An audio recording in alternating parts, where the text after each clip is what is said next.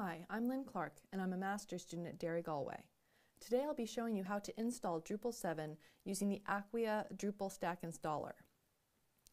First, we need to go to Acquia's website and download the Stack Installer. That's acquia.com/downloads. And the stack is Apache, PHP, and MySQL. Those servers are needed so that you can actually run a Drupal site on your local machine. That makes it a lot easier than trying to run it on a remote development environment. Even if you already have a local development environment with those servers set up, I would recommend using the Acquia Stack Installer for these tutorials just to make sure that you have the same development environment as the one that I'm demonstrating. So I'm going to go ahead and download the installer for Mac. They also have it for Windows and Ubuntu. So now I have the download package. I'm going to open it up and go ahead and get this installation going.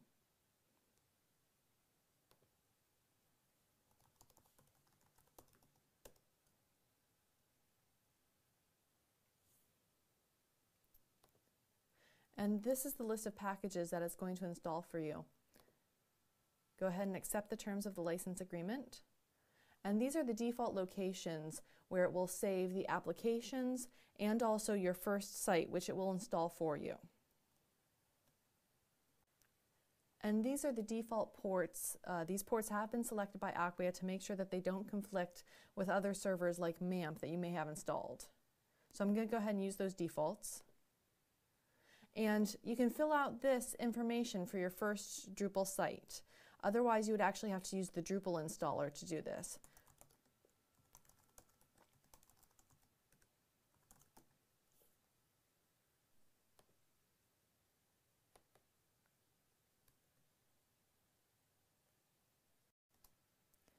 So now the stack is fully installed and we're ready to check out the Drupal 6 website that it installed for us.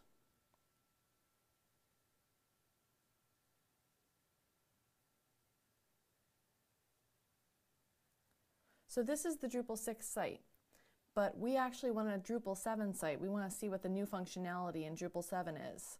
So we'll have to go and get the alpha version of Drupal 7. So we'll search for Drupal 7 alpha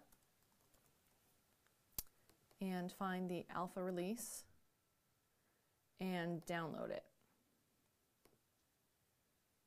We're just using Drupal 7 alpha because alpha is the most current version as of this recording. But if there's a newer version, go ahead and use that one instead.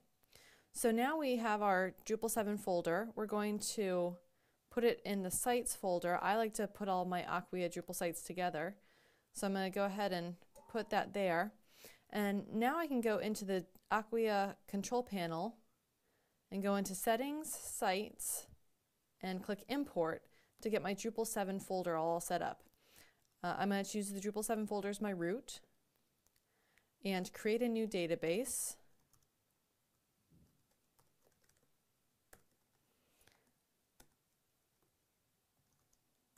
And I'm going to go ahead and give it a subdomain. See that shows up in the site URL.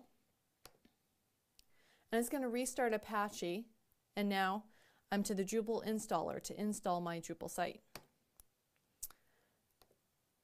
I'm using the standard install profile and installing in English. And right now it's verifying the requirements such as file permissions, and it's setting up my database, and now it's installing the modules in their tables. And now all I have to do is fill in this site information form.